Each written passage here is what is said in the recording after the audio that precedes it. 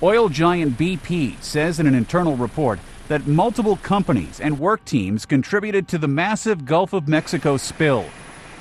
The 193-page report was posted on the company's website Wednesday, and it described the incident as an accident. The British company says it arose from a complex and interlinked series of mechanical failures, human judgments, engineering design, operational implementation, and team interfaces. BP's report is not the final report on possible causes of the explosion.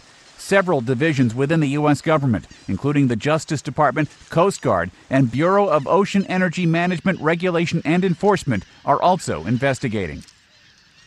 Ed Donahue, The Associated Press.